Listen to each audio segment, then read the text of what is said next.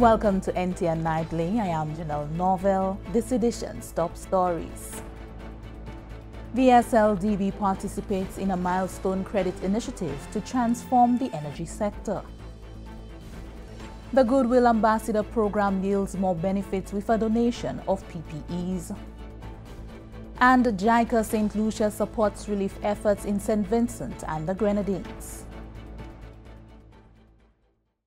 The St. Lucia Development Bank, SLDB, has partnered with the CARICOM Development Fund in providing funding for projects in the energy sector.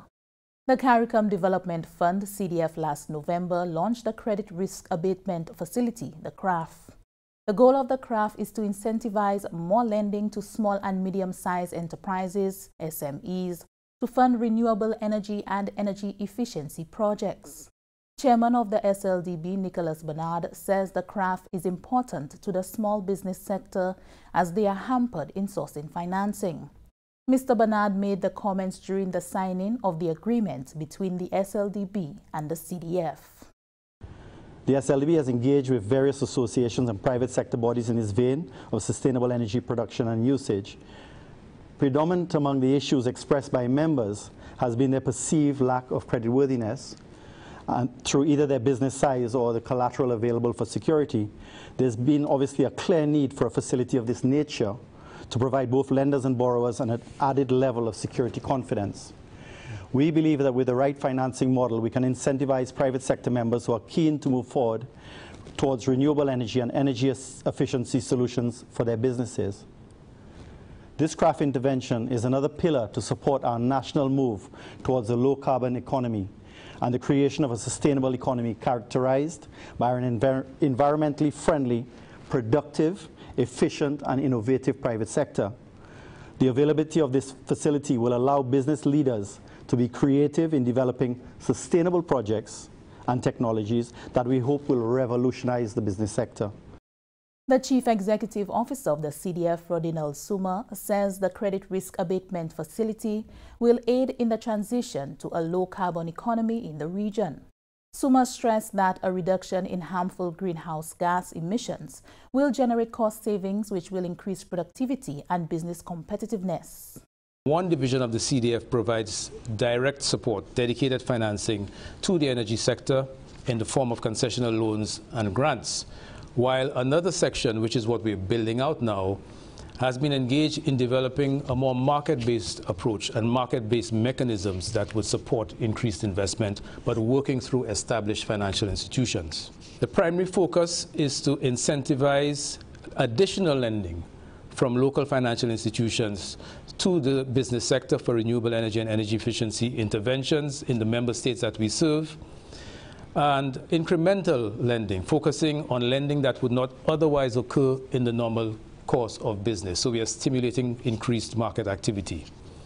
And CRAF seeks to aid in the transition to a low-carbon economy in CDF CARICOM member states through facilitating a reduction in harmful greenhouse gas emissions, which hasten climate change and increase the frequency and severity of weather hazards, which we are all too familiar with in the Caribbean and that impact our lives severely. St. Lucia is one of 5 countries in which the credit facility is being piloted. The others are Barbados, Guyana, Belize, and Suriname. The CDF estimates that more than 100 projects will be supported by the CRAF to the tune of $25 million. However, Mr. Suma laments the reluctance of commercial banks to participate in the initiative. The SLDB is the first financial institution to sign onto the program. So far, we have identified 3 projects in St. Lucia that will benefit from the facility at a combined total of approximately $1 million. And some of these projects have already received technical assistance under the CRAF. And we expect at least one of them one business to be applying for financing worth close to $500,000 or 1.3 million EC dollars. The SLDB on the institutional building side has participated in 2 capacity building exercises conducted by the CDF recently.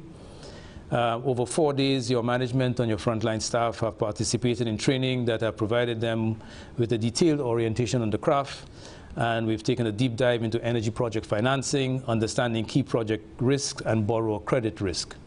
And the reason that we're doing this is that we're introducing models that would help in the choice of appropriate technologies on the business side, and also a renewable energy financing tool which would assist in improving the credit decision. So we are building capacity both with the SMEs and with the financial institutions. Small businesses that operate in the sectors of tourism, agriculture, and/or manufacturing are eligible for financing.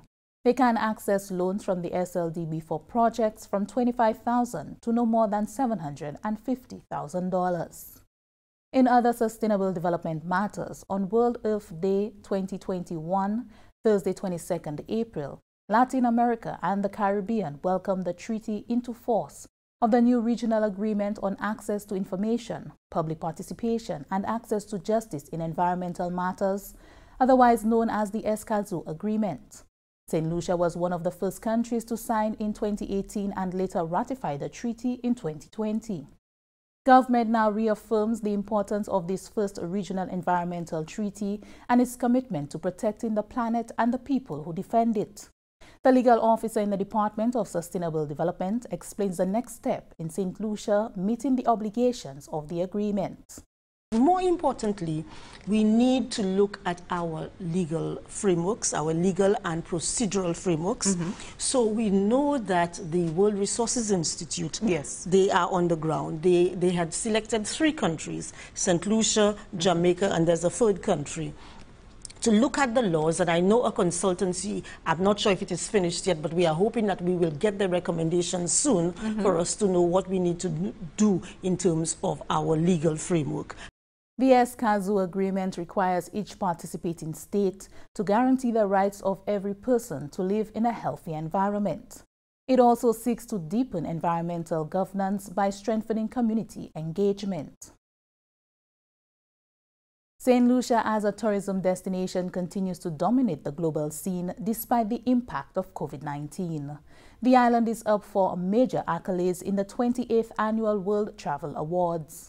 More from Jesse Leos. St. Lucia has been nominated for 6 prestigious titles in the 28th Annual World Travel Awards, including Caribbean's Leading Adventure Tourism Destination 2021, Caribbean's Leading Cruise Destination 2021, Caribbean's Leading Destination 2021, Caribbean's Leading Luxury Island Destination 2021, Caribbean's Leading Nature Destination 2021, and Caribbean's Leading Honeymoon Destination 2021. Geraint Georges is the St. Lucia Tourism Authority's Public Relations Manager. Now, the World Travel Awards is a global initiative to really recognize and reward excellence in the travel and tourism industry. And travel and tourism professionals and consumers globally are invited to vote for the brands that they consider to be the best worldwide. And so the nominee gaining the most votes will be awarded the winner. So with the 2021 nominations, of course, St. Lucia is eager to add more titles to her prestigious list of accolades. And as we know, in 2009, the destination captured the title of Caribbean's Leading Travel Personality, and from 2009 has continuously won the title of Caribbean as well as World's Leading Honeymoon Destination, with the most recent honor being in 2020. Minister for Tourism, Honorable Dominic Fede, indicated, quote, "All efforts made toward the advancement of the destination are to be recognized as a collective, and so we thank our service providers and the people of St. Lucia for continuing to place the destination among meccas of the tourism travel industry.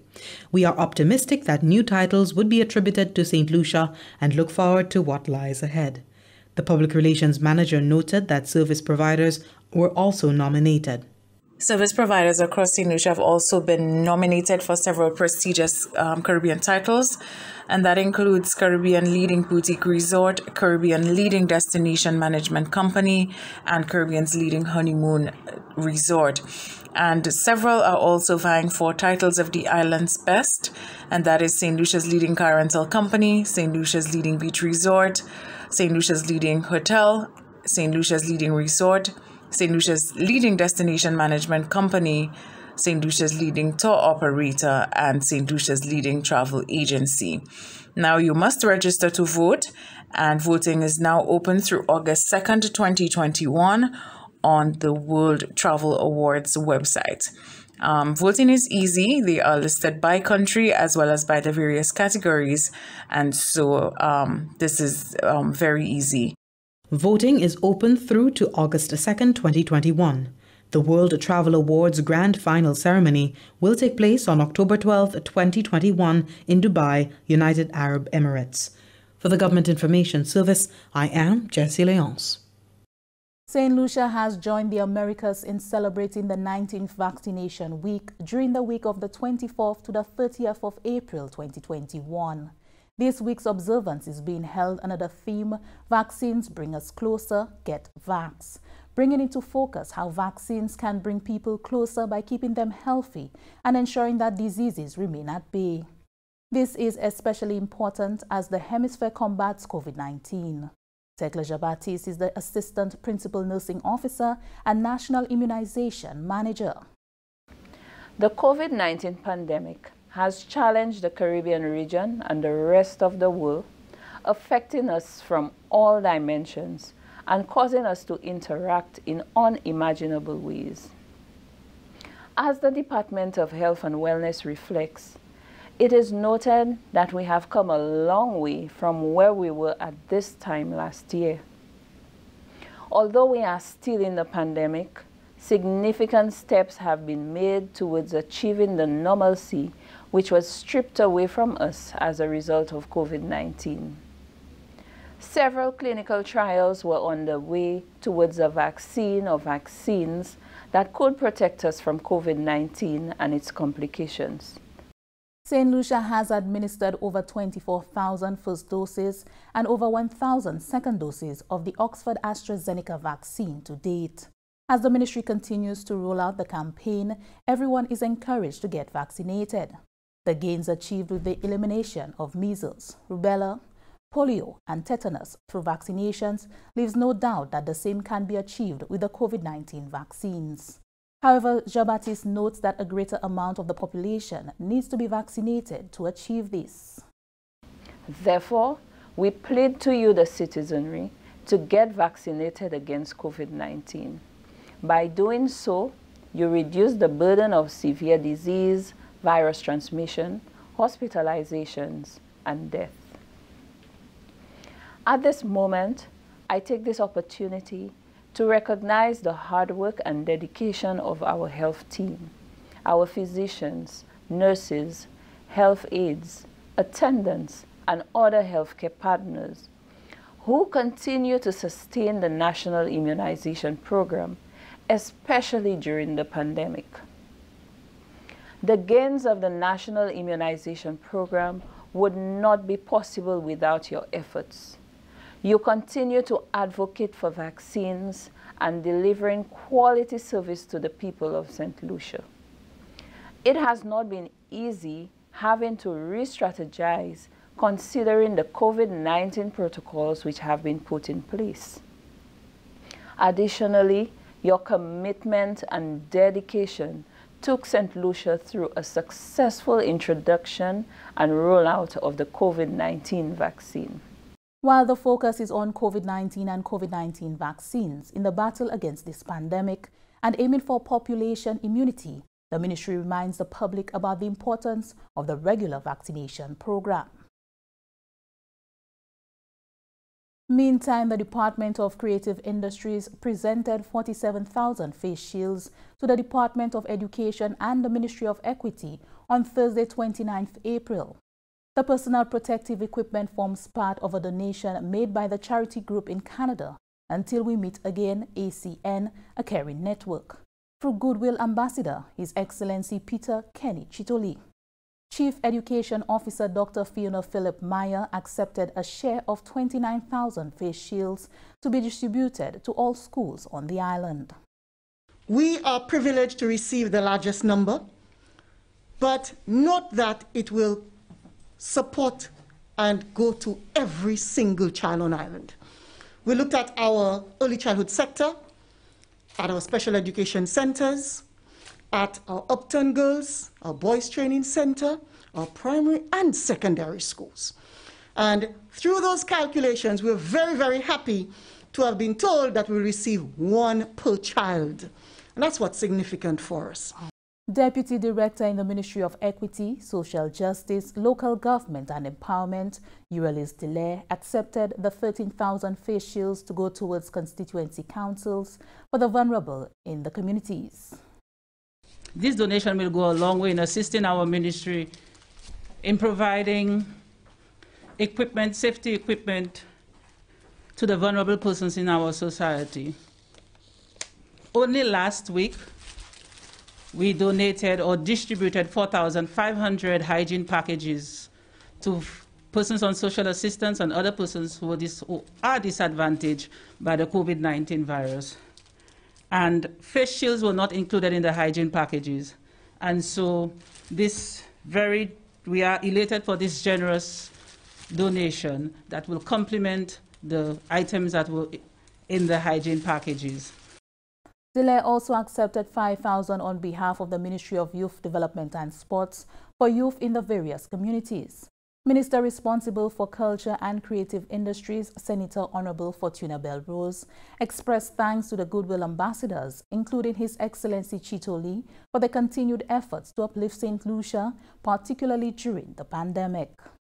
We want to say, of course, on behalf of the government of St. Lucia, we want to say thank you to HE High Commissioner, not Ambassador, Ken Chitoli, for this donation of 47,000 face shields. As you know, the COVID virus is still very prevalent in St. Lucia, and of course we've been working feverishly to ensure that our citizens understand and appreciate the value, of ensuring that they are protected against the virus. And I'm sure our students, our young people, our communities would all be happy to receive that wonderful gift from Ambassador Chitoli. Senator Honorable Fortuna Belrose there. The sister isle of St. Vincent and the Grenadines continues to require and receive assistance amid the eruptions of the La Soufrière volcano. Hermody Mark reports on the latest relief initiative by the Japan International Cooperation Agency, JICA. The government of Japan, through the Japan International Cooperation Agency, JICA, is joining the list of organizations aiding relief efforts in St. Vincent and the Grenadines as the country continues to manage effects of eruptions of the La Soufrière volcano. Chief Representative of the St. Lucia office, JICA, presented a supply of blankets and water tanks to the sister isle. The National Emergency Management Organization, NEMO, is facilitating the shipment of the donation. We would like to express special thanks for NEMO in the government of the St. Lucia to provide us with the kind support to deliver the goods to St. Vincent and the Grenadines. I really appreciate your support of the NEMO. The acting deputy director of NEMO, Lindy Aristide, says the Japan International Cooperation Agency provides continuous assistance to the National Emergency Management Organization. Not only at this time in the provision of supplies, but also in providing training to our fellow St. as well as the volunteers, and also in terms of provision of the various skills and technical training for persons in St. Lucia. We are very appreciative of their efforts and the continued collaboration in fine-tuning our national emergency organization and also making St. Lucia more empowered in terms of building resilience, as well as ensuring that we are able to manage our country in the event of any disaster in a state of preparedness at this time. The National Emergency Management Organization thanked JICA for their continued support. From the Government Information Service, Hermody Mark reporting. This is NTN Nightly. Up next, Primus Hutchinson with the NTN Nouvelle, a Creole.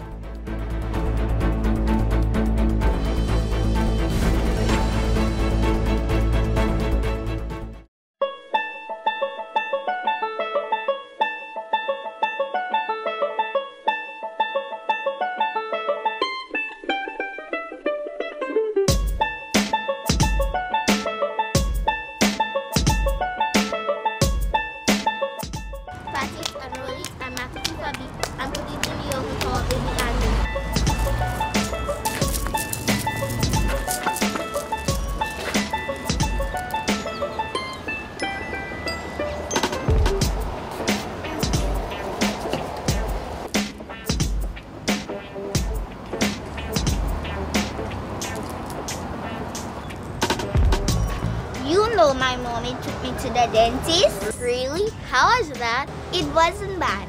The dentist was really nice and she told me that mouth rinsing is very important for healthy teeth. How so? Rinsing with water gets rid of food in between your teeth, which can protect you from getting cavities. No, wait. So after I eat or drink anything, it's a good idea to rinse out my mouth with water. Yes! Make sure to spit out the water after rinsing because swallowing will only bring the germs into your body. Remember, water is an easy and cost-effective way to instantly boost your health and a healthy body to fight many diseases, including COVID-19.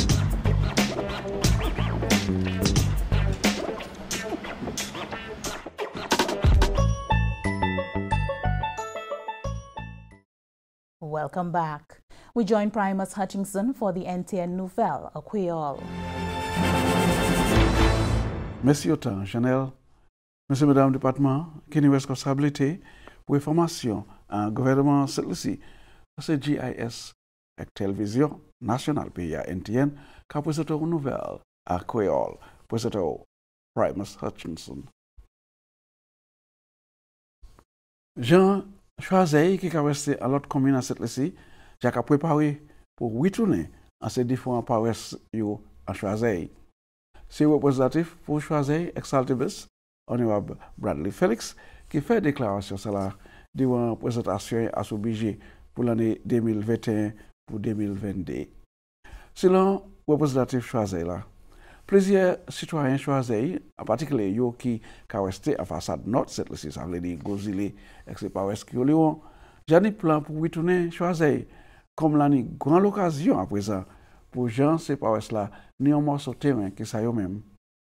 Un projet pour développer placement et terrain pour ces gens paroisses-là, ça c'est pour acheter et bâtir caillou, j'ai commencé. Côté plus que 300 applications j'ai faites.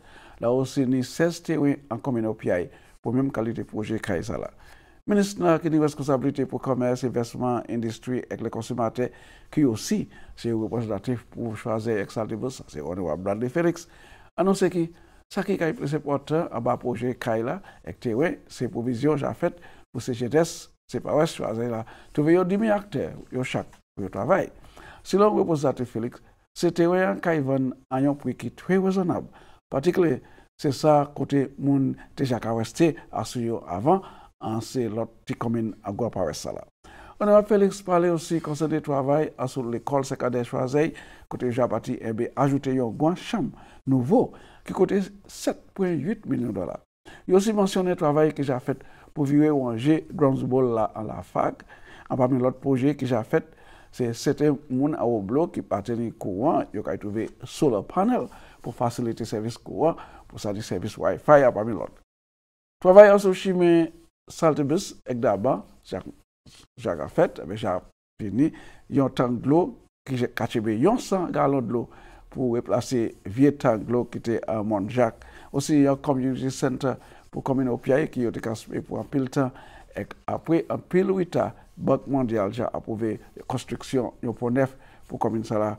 Parmi l'autre projet, le représentatif Bradley Felix parlait dit ce travail chimé à Paris Codé Bouye, Montet, La Maz, parmi l'autre Paris Choiseil.